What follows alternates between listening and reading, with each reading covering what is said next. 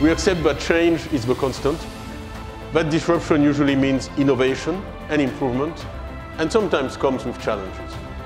Because for all the uncertainty that disruption creates, it also offers boundless opportunities. There are many entrepreneurs who are innovating in different ways, coming up with exciting products that are disrupting, creating revolution in the food industry. And this is one of the icons of this disruption.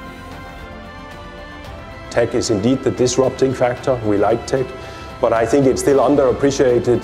Technology is going to disrupt how all of our companies are going to be delivering goods and services. The amount of change that is now going on in our world, that is what the new disruptor is. It is no longer a technology revolution that we're in, it is high-speed change that is defining the future of our world.